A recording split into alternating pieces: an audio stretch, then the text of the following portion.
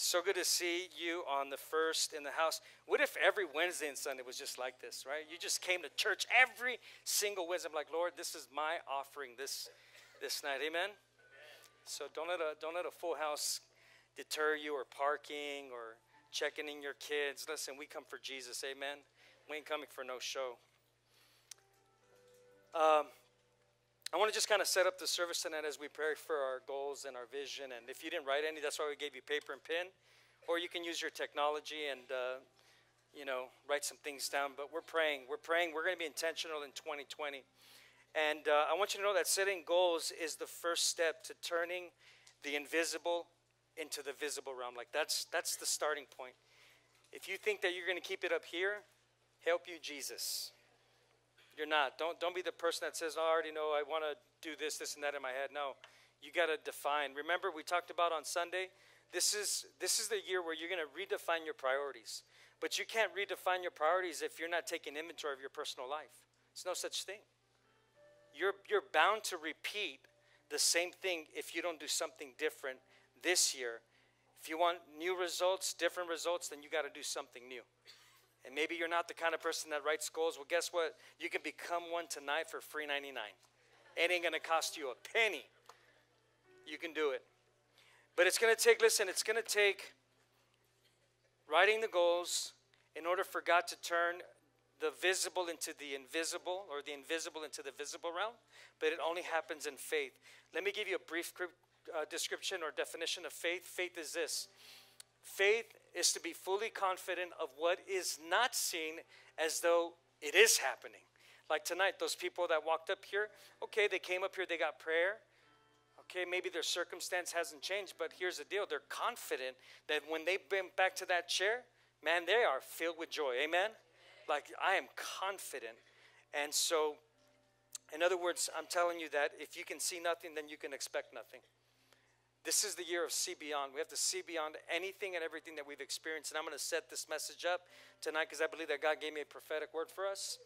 And there was a very successful doctor who's written many books, and he said this, and I love this. I've read this before, but he said this. He said, you have brains in your heads. Everybody say, thank you, Jesus.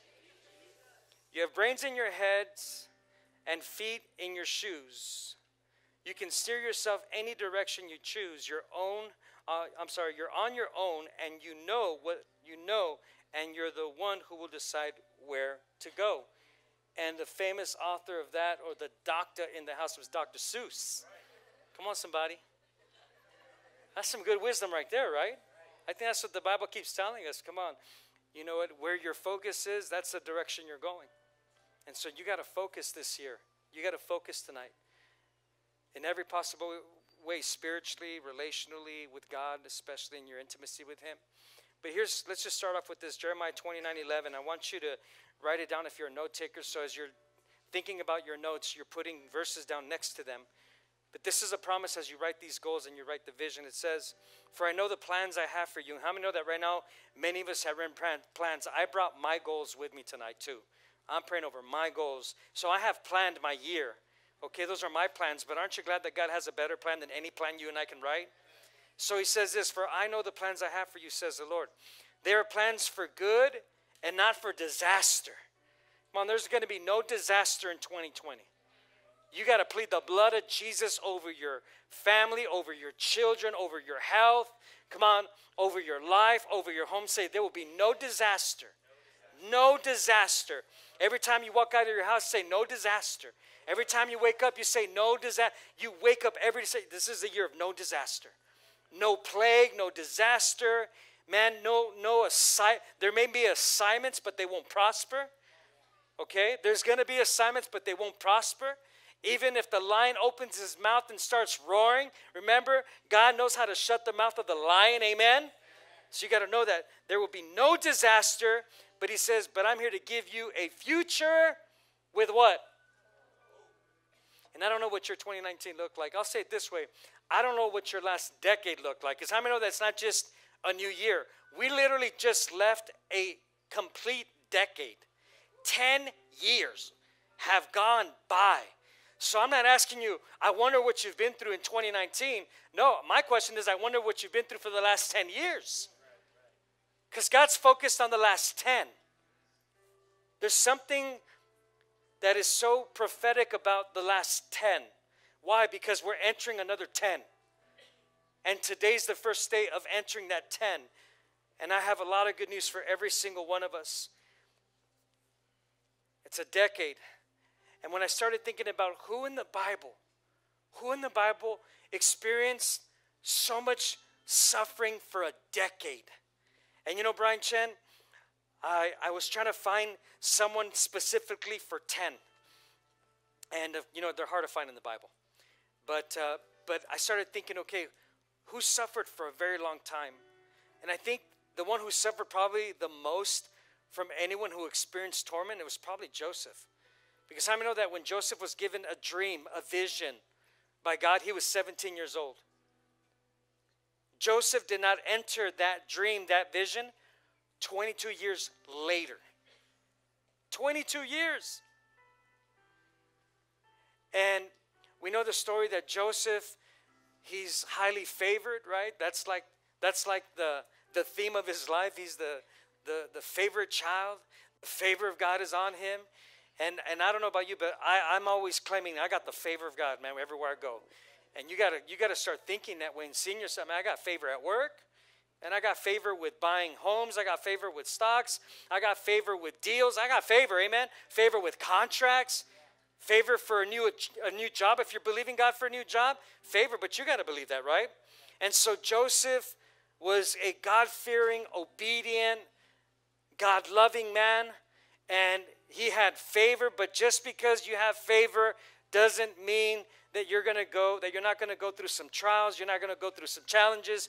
We know that as you look at the life of Joseph, he was sold by his brothers. Well, first he was put in a pit. Then they changed their mind. They're like, let's just sell the boy. They sold him. He's now a slave. He goes from being a slave to now being in Potiphar's house. And while he's in Potiphar's house, Joseph keeps getting favor even though his circumstances suck. I'm praying that in 2020, though we may be facing some circumstances that are going to be difficult, that the favor of God is still going to be on it. It's going to be favorable every single time. And so then he's being accused of raping Potiphar's wife. And he goes from now having the favor of Potiphar to now he's in prison. And he's in there for something that he was falsely accused of, obviously. But look at Genesis chapter 41, verse 14 and 16. It says this. It says, Pharaoh sent for Joseph at once. So what happened was Pharaoh was having all kinds of crazy dreams. And no one can interpret the dreams. And I'm going to know that God wants to have the body of Christ know how to interpret dreams, and he wants men and women to see vision. And it says, so Pharaoh sent at once for Joseph because no one can help him, and he was quickly brought from the prison. Let me say he was brought from the prison. I don't know where you were brought from, but let me tell you where you're going, okay? So he was brought from the prison. After he shaved and changed his clothes, he what? Shaved and he what? Changed his clothes, amen. Come on, we're going to put on the Lord Jesus in 2020. We're going to get some God apparel. And he went in and stood before Pharaoh. And then Pharaoh said to Joseph, I had a dream last night, and no one here can tell me what it means. I'm praying that the divine wisdom of God hits us so hard that we know what to do. That people will say, I don't know what to do, but I know you know what to do. And he says, but I have heard that when you hear about a dream, that you can interpret it. It is beyond my power to do this, Joseph said. Beyond my power. See, you living for God this year is going to have to be beyond your power. It's not what you can do. You don't have to perform for God. You have to just show up and say, okay, yeah, I know that God uses me, but it's going to be beyond me when I speak to you. And he says, it'll be beyond my power to do this, Joseph replied, but God can tell you what it means and set you at ease. I love this. Now, we know that we're now in 2020, which means that we're entering a new decade. We already understand that. And I think that the most significant, symbolic, deep revelation of, as I was studying, and listen, I read just about a bazillion scholars today, and a good amount agreed to the timeline. When Joseph was in the prison, I'm sure he had moments of doubt, like, God, I thought you promised me. You told me I'm your favorite. I'm sure he had doubts. He was faithful. He never complained, but I'm sure that inside of his heart, see, there's one thing to complain with people. Come on, that's one thing, when you're a people complainer. And there's another thing when you complain to God. God doesn't mind complaints, but he wants you to direct them to him, not slander and gossip with other people. Amen?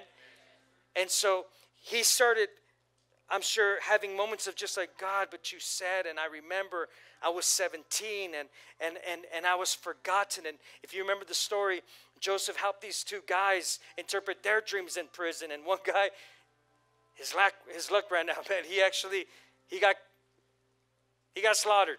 They got rid of him. And then the other guy was someone who also worked for Pharaoh, and he said, your life's going to be redeemed, restored. Don't worry about it. It's all going to be good. Just do me one favor. Don't forget me. Put in a good word for me. What does the guy do? He forgets him. So if you've ever felt rejection, let me tell you something. You're not the only one. There's a lot of people that have felt forgotten in the Bible. But what was interesting about the story as I was reading through all the scholars, I was looking for the time frame of how many years he was in the prison. You know how many years he was in there? 10. 10 years. The man had to endure, persevere, overcome,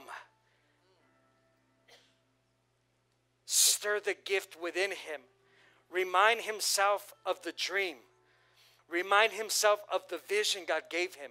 For 10 years, 1 year, 2 years, nothing's happening. Nothing's changing. There is no shift. There is nothing new. I mean, he is literally feeling forgotten. And I thought that this is so powerful because when you look at the story of Joseph, he's in this prison for 10 years. Now, I'm sure none of us have been in prison physically in the last 10 years, but you may have been in the prison of something. For 2 of the 10, 5 of the 10, 7. I don't know what's been keeping you, what's been holding you, but I really believe that the prophetic word that God has given us is that God is about to take us from the place of feeling that you've been imprisoned in your soul, and there is whom the sun sets free is free indeed tonight. Like God is doing that. I'm telling you right now. It's prophetic. I'm telling you. And I'm going to tell you why it's prophetic, because whenever you see stories in the Bible, for example, Joseph, when they came to get him, when favor was coming to look for him, okay, they got Joseph up. Come here, CJ. They got Joseph up. Come on up here with me. And they said, okay, man. They looked at him, and they're like, yeesh. So obviously he was, Joseph, man, his clothes were torn. His pants were ripped. Man, I'm sure he was dirty. His beard was just long. You're in prison. They don't groom you there. It ain't the USA, amen? It's not, don't think county jail. No, you were in the prison. You were in the prison. Skinny, malnourished, gone through stuff. He's like, yeah, that's me. He's like, man, you're describing me, man. He's like, I'm torn inside. But the first thing they looked at him, they said, oh, yeah, that ain't going to work. They said, let's go ahead and let's dress him. And so they began to wash him. They began to shave him. They began to put new apparel on him. They began to change everything about him. Thank you, CJ. But here's what's interesting. It was custom. It was custom in these times that whenever a peasant went from peasant to palace, like Joseph, he went from peasant to palace, okay? It was custom that when they came into this new season, when they were about to be promoted, you know what needed to happen? They had to take off their stinkies. They had to take off their shoes. And you know why? Because custom says in these times that any time that you are about to step into a new season of favor, of blessing, of reward, of healing, of restoration, stay with me, of deliverance, of newness of life. They made sure that your old pair of shoes had to be thrown away, gotten rid of. You know why? Because they didn't want any of the old residue of your past to interrupt anything that they wanted to do with you in the future. They didn't want anything from your past to hold you back. When God says, I'm doing a new thing, He's literally taking off our shoes in 2019 for the last 10 years. And God's saying, hey, whatever you've been through in the last 10 years, God's saying, I'm literally going to completely shift it, change it. Because here's the definition of 2020. Look at this. Look at the definition of 2020. Or the number 20. The number 20 is a symbol of, look, completeness, redemption, a perfect period of waiting, labor, or suffering. I don't know who's been waiting patiently for the last 10 years, but God is about to promote you. God's about to get you to take your shoes off and say, okay, hey, listen, those rusty dusties, all the dust, all the dirt of that past, of those 10 years, all those 10 years of having moments where you felt in prison, when you felt forgotten, when you felt left behind, God's saying that's going to end today. The spirit of favor is coming upon you. Amen? You got to believe that with all your heart.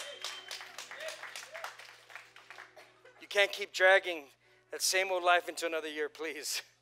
Stop. Look at your neighbor and be like, don't drag yourself back in here, please. No, you can't. Listen, you can't drag 2019, 2018, 17, 16, 15. You can't drag that with you in 2020. That's baggage. That's dust. It has to go. Let me prove it to you now. After they went ahead and changed his whole appearance, his look, and changed definitely his shoes, look what happens. In Genesis 41, a few verses down, it says, Joseph's suggestions were well received by Pharaoh after he interpreted and his officials. So Pharaoh asked his officials, can we find anyone else like this man? So obviously filled the Spirit of God. Then Pharaoh said to Joseph, since God has revealed the meaning of the dreams to you, clearly no one else is as intelligent or wise as you are.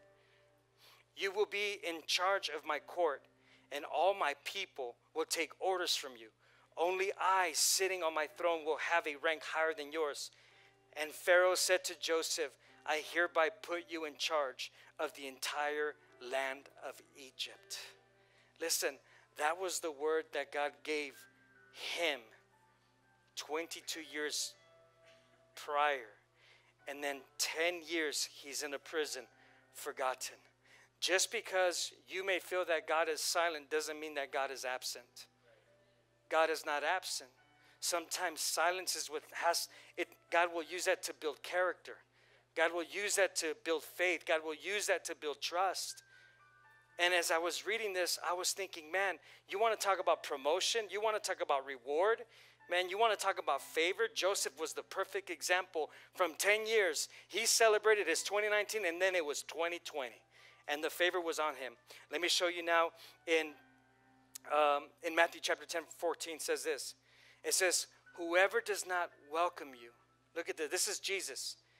He's rolling with his disciples in 2019. Ending 31st, entering the first. On the first, they're trying to go and preach this thing. He says, whoever does not welcome you nor listen to your message, as you leave that house or city, shake the what? Off your what? In contempt, breaking all. See, some of us have some ties that need to be broken now. There's some ties. And listen, you don't have to have a soul tie, but you can be tied to negativity. You can be tied to doubt. You can be tied to fear. God's saying, hey, listen, no. I want you to dust your feet. Boom.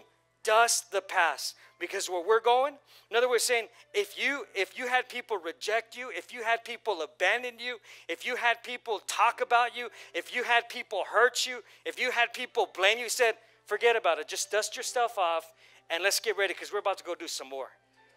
You got to get your eyes off the past. Get your eyes off the dirt. Amen? Eyes off the dirt. Get them off the dirt.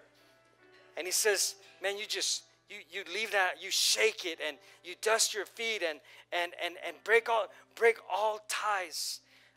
Listen, you got to break the ties.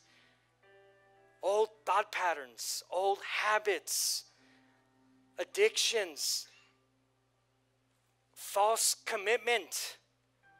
No, we have to have true commitment this year. We have to have dedication. We have to have discipline. We have to have focus. We got to be in the house of the Father, where you get stirred, where you get nudged a little bit, where you get pushed, where you feel a little awkward, you feel a little bit uncomfortable in the church because you're like, oh, I don't know, man, this is too much. You need a little bit too much. We need a little bit more of Jesus in our life, amen? Look at Hebrews 12:3. Okay, he says, 12 verse 1 through 3 says, a huge cloud of witnesses all around us. Look at this. This is why we have to do this. He says, so let us throw off everything. Let us get rid of everything that stands in our way. Come on, what do you need to get rid of right now? What's keeping you from wholeness? So often, and listen, I don't preach against people. I don't like doing that. I believe that you can forgive people, but that don't mean you have to do life with them. That doesn't mean you have to be hooked up with them.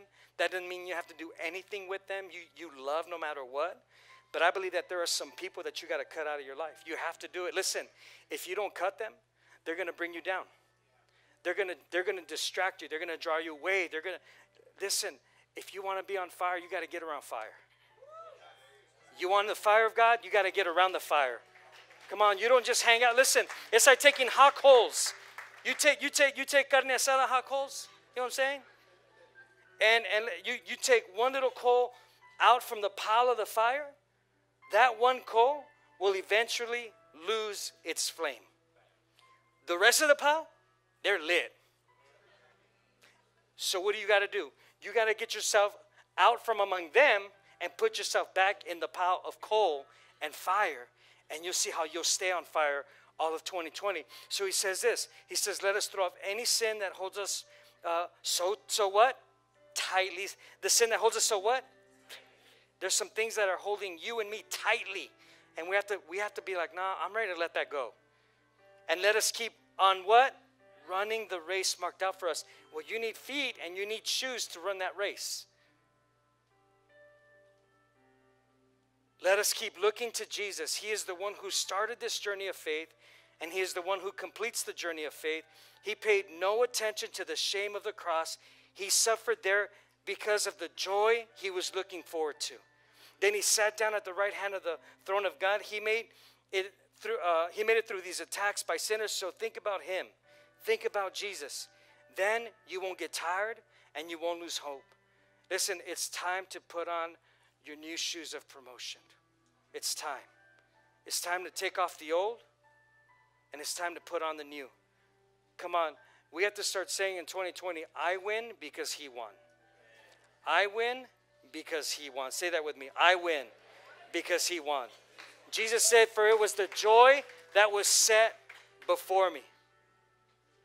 You have to see the joy of that dream, that vision, those goals. Worship team, you can come back up now.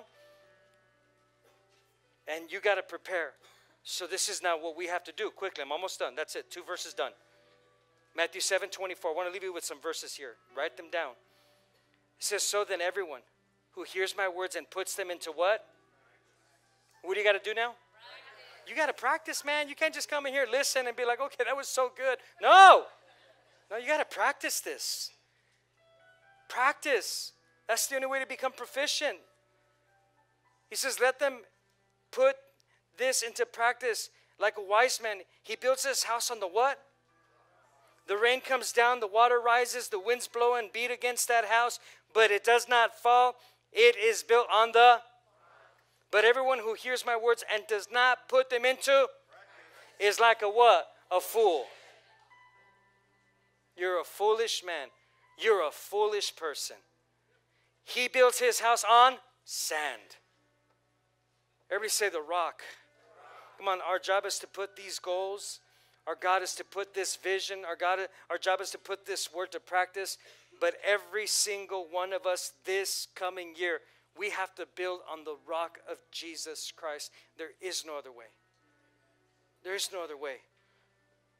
We got to hold firmly Maybe you're someone that hasn't fasted. Every year, we do 21 days of fasting. How many have done that with us? Okay. How many started that and then you fell off the wagon? Listen, this is the year where you say to yourself, you know what? This year, I'm going to fast. I'm going to pray. I'm going to be in it to win it, man. Things are going to be different this year because my flesh doesn't want to fast. Come on. You know who's in charge of you? You take food away. You know who's been boss of your life. Right? So we got to dethrone King Stomach. And we need to go ahead and put King Jesus back on the throne. Amen? But you got to fast and pray. Maybe you're not a faster. You're like, I don't know. It's too much. No. Get over yourself. No. I'm going to fast. I'm going to pray. Regardless if you've fallen off the wagon in the past years, but it's a new decade. It's a whole new decade. Something's going to shift. I believe we're going to see the greatest prosperity come out of this church. I'm not kidding you. I see it. The greatest prosperity in every possible way. I see it happening. If you've never been consistent with being a part of God's family, man, get plugged in. Stop being a church, attender and be a contributor of what God's doing in the house. Amen? Maybe you've been coming to Elevate Church for a little bit. You come on holidays or you come here and there. Or you hear about Elevate Night. You're like, I'll go check out Elevate Night. No, stop that. Get rooted. Get planted. This coming Sunday is Welcome Home. My wife and I will be there. We're going to be talking about the vision of Elevate Church. If you're not a partner here, get connected this year. Maybe you've just kind of been dating the church. Stop dating. Get married.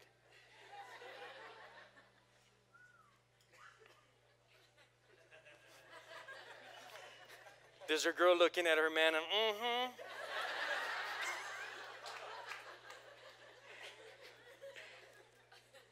Listen, it shouldn't take years to get married, man. I'm telling you that right now.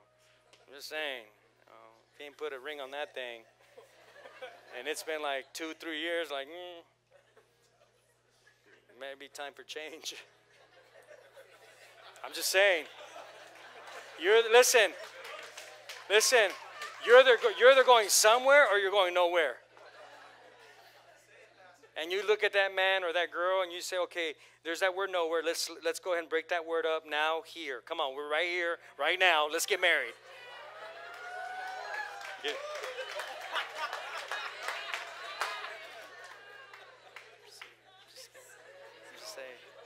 Just throwing it out there. I don't know. I'm helping you girls. Ladies, just saying. Let's get back.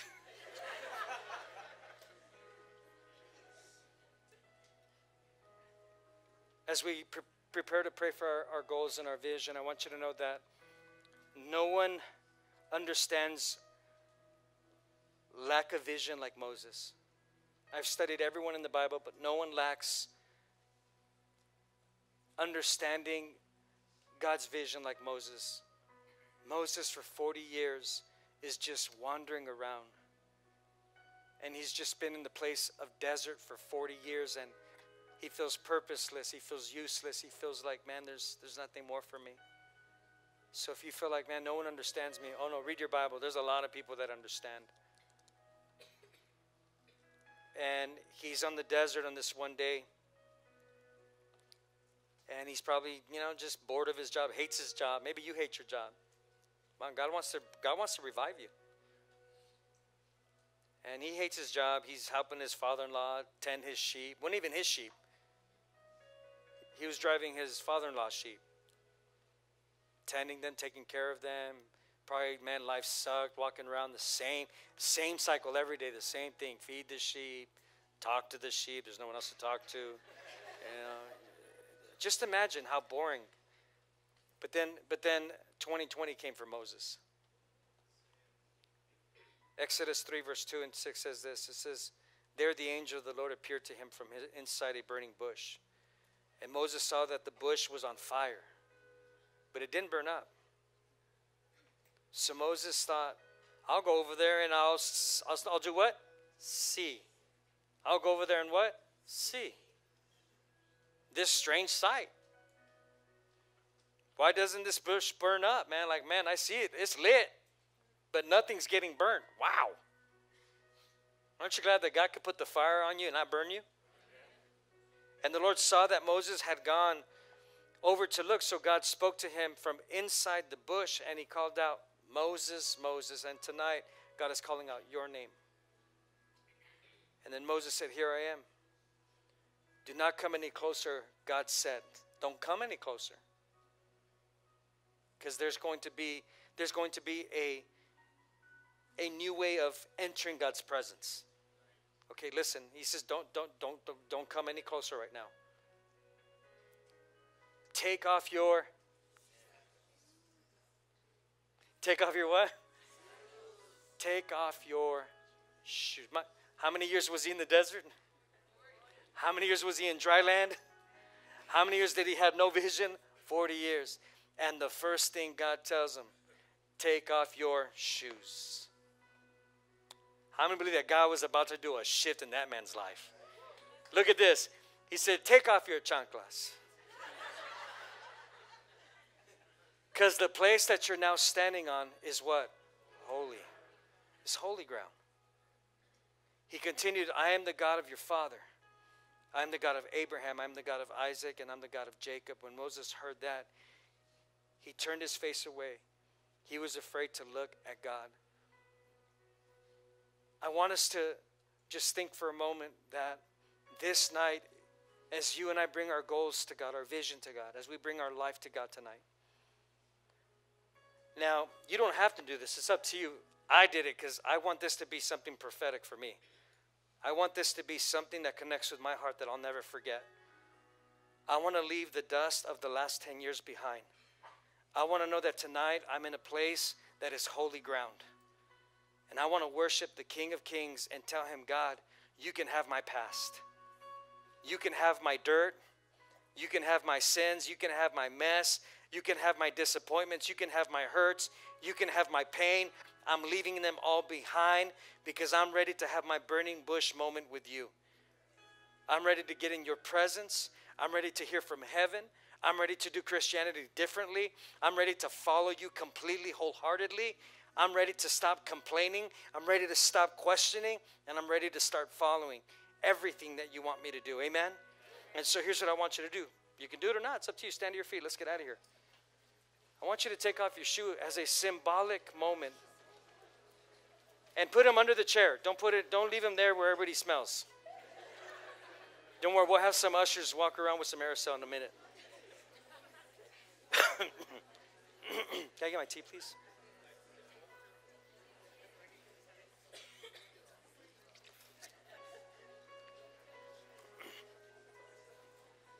Listen, let me tell you what happens when you take off your shoes like you're doing right now. You're doing what Moses said to God. It says that when Moses heard the voice of God, when God said to him, take off your sandals because the place you stand on is holy, that was the place where Moses learned reverence for God. He said that he was so afraid that he looked away. It wasn't the fear that you and I think of fear. It was the healthy fear that says, God, I don't feel worthy, but I'll take my shoes off. That's the first place of humility, is you take those shoes off. And you plant your feet on the ground and you say, Lord, this is a holy moment for me.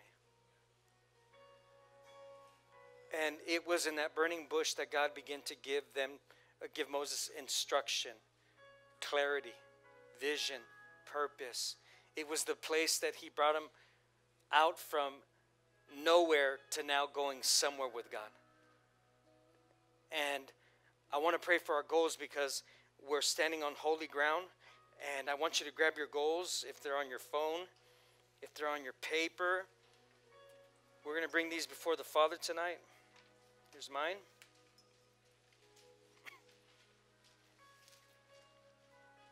Don't start the year without goals. Don't do that. You'll have a repeat. You'll have a repeat. If you don't know how to write goals, go back to our previous messages. I've taught on even how to write goals. So go back and listen to something or Google writing goals. But you don't want another repeat. And I want you to lift them up to the Father. And I want you to say, Father, I stand here today with no shoes. I'm taking them off tonight because I believe that I'm leaving my past behind. My failures, my sins, my disappointments, my anger, my unforgiveness. I'm leaving it all behind. I want none of it. I don't want any of the hurt. I don't want any of the pain. I'm letting go and I'm moving out of the prison. I'm ready to step in to divine favor, divine healing, divine power, divine wisdom. Lord, tonight, I'm not here playing church. I am the church. I am the head and not the tail. I am above and I'm not beneath. I'm blessed coming in and I'm blessed going out. Heavenly Father, you own a cattle on 1,000 hills, and they all belong to you. I know where to find my wealth. I find it in Jesus. I know where to find my wisdom. I find it in Jesus. I know where to find my favor. I'll find it in Jesus. He is the rock of my life. He is the king of my heart. This will be the year where I will surrender my ideas, my opinion, my thoughts, negative, anything that is limiting me. I'm letting it go. I believe that your Holy Spirit lives in me. Holy Spirit, tonight I'll be self-aware that greater is He that lives in me than he that's in the world. This is my year.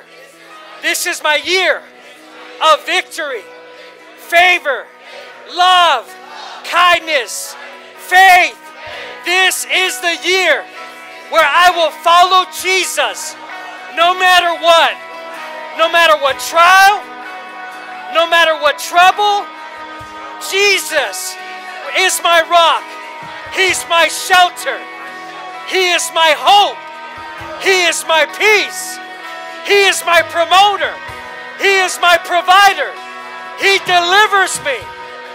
He is the way. He's the truth. And He's the life. And my life is found in Christ. In Jesus' name. If you believe that, say amen. Yeah!